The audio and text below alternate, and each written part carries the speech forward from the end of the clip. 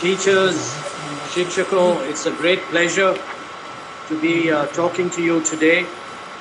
Let me start by narrating to you two short stories. The first story is about an American president called John F. Kennedy. And Kennedy, after he became president of America, was determined to put an American on the moon. He gave a famous speech called "We Choose to Go to the Moon" at Rice University in September 1962. So the whole nation was gearing itself up how to beat the Russians to be the first to put a man on the moon. So one day Kennedy visited NASA, the Space Commission of America. And as he was leaving in the evening, he saw a man sweeping the floor, a janitor. And he stopped by and shook hands with the janitor and asked him what he was doing. And the janitor said, "I'm helping to put a man on the moon." The other story is about a traveler who came upon three men working. They were all bricklayers. And he asked the first person, "What are you doing?" And the first man said, "I'm laying bricks."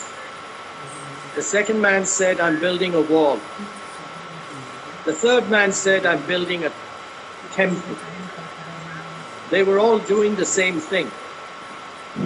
The difference was the first man had a job, the second man had a career, and the third man had a calling.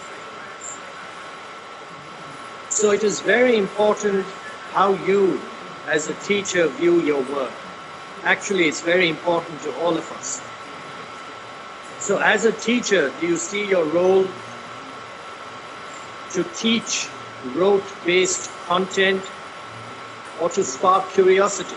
Do you teach students to only compete and pass exams? Or do you teach to help create leaders and innovators? As a teacher, do you believe you have little impact on society?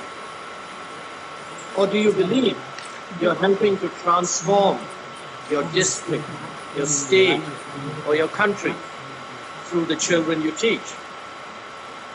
So the question is, why do you teach? Is it a job? Yes, we all need an income, of course.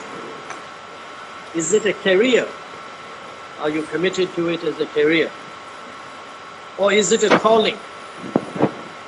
What do you stand for?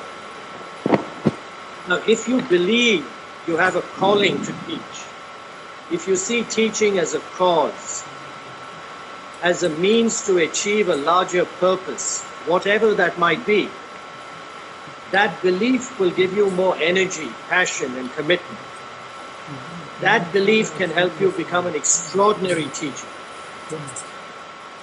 So, very, very important, critically important, how you view your work. So, there are two ways of being creative. You can sing and dance, or you can help singers and dancers to flourish. And by sing and dance, I mean literally sing, dance, but it also means playing a sport, being a mathematician, being a scientist, an entrepreneur, any skill. So you can sing and dance, or you can help singers and dancers to flourish. The role of the teacher is more of the latter, the second part. That is, helping singers and dancers to flourish.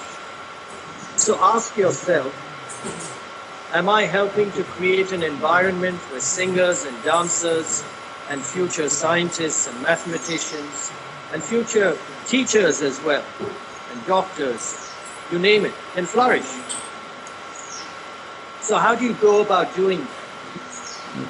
Well, based on the experience we've had over the last 2 decades in Agastya, we believe there are 3 key elements to creating a great environment, a great learning experience, which will allow children to flourish. First, A great learning environment means to us a caring environment, which means an environment without fear, where the teacher and students establish a deep connection, even a bond with one another. This means there must be trust, love, respect between the student and the teacher. This is the foundation of a great learning environment. There's no shortcut to it. So I remember we conduct these teacher training programs in our campus in Gudivanka, and I remember a teacher had come from Maharashtra, and I asked him, how was your experience here? And I thought he would say, I've really enjoyed the hands-on learning. I have learned new ways of teaching. I have learned new ways of communicating. And he had. But what came to him at that moment was something else. He said, you know, Ramji, I've been teaching for 25 years in a government school in Maharashtra, teaching poor children. And I believe that these children, these poor children, were actually quite useless. They didn't have much potential. But I was doing my job anyway, because he viewed his job as a job. He said, the greatest learning I got from coming to the Agastya campus was seeing that the same kind of children from poor backgrounds, rural backgrounds at your campus was so different. They were inquisitive, they were showing creativity, they were innovating, they were laughing, they were fearless. So the learning for me was, hey, I had the wrong approach towards my students. I had no connection with them because I could see that students of the same background were so different on the campus. So that's the big learning for me, the importance of seeing my student as someone with a lot of potential, as someone with whom I need to form a connection, as someone that I must respect, trust, and show caring for. So, you know, that is really what creating a great environment is all about. The second element is the how of teaching. Do you want to lecture? Do you want students to be engaged in activities, project-based learning, where they discuss, ask questions, and reflect? Learning that is not passive, that is active, experiential. Methods that awaken curiosity, nurture creativity and innovation, and instill confidence in the child. So if you switch how you teach, how you learn in the classroom, towards a more active, experiential way of learning and teaching, the teacher, in effect, becomes a gardener of fertile minds. An upjau dimakon ki malik. In Telugu, I'm going to have a bash at it. Saravantamaina manasula totamali. A gardener of fertile minds. Tending one day to a garden of curiosity in the classroom, another day a garden of creativity, yet another day a garden of innovation, and so on and so forth. The garden is the school. The bagicha is the school. The totem is the school. The soil is the child's mind. The minerals and organic material in the soil are curiosity, imagination, things like that. The flowers and plants are expressions of the child's creativity, innovation, and excellence in general. Sunshine and rain are the resources, both external and internal, that the teacher harnesses and makes available for learning by the student. So that's the second element, which is the how of teaching, making learning come alive in the classroom through an experiential, participative methodology. The third is the what, or the content. and I won't speak much about it, except to say that I'm pleased to read that the new national education policy is really talking about substantially reducing the physical load that a child has to carry in terms of books and all the rest of it, the content. We've been cramming our children with too much content.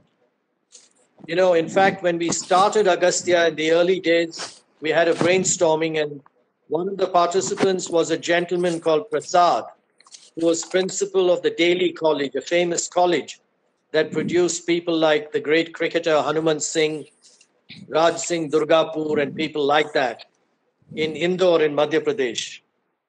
And I was telling Prasad, isn't the syllabus too much in Indian schools?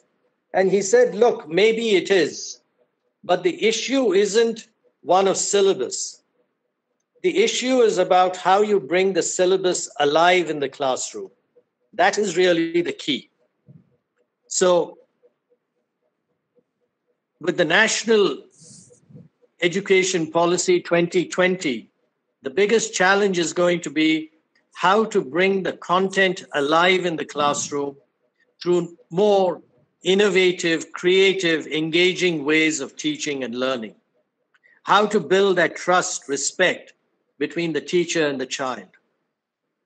And for each teacher, the challenge about how to view your own job.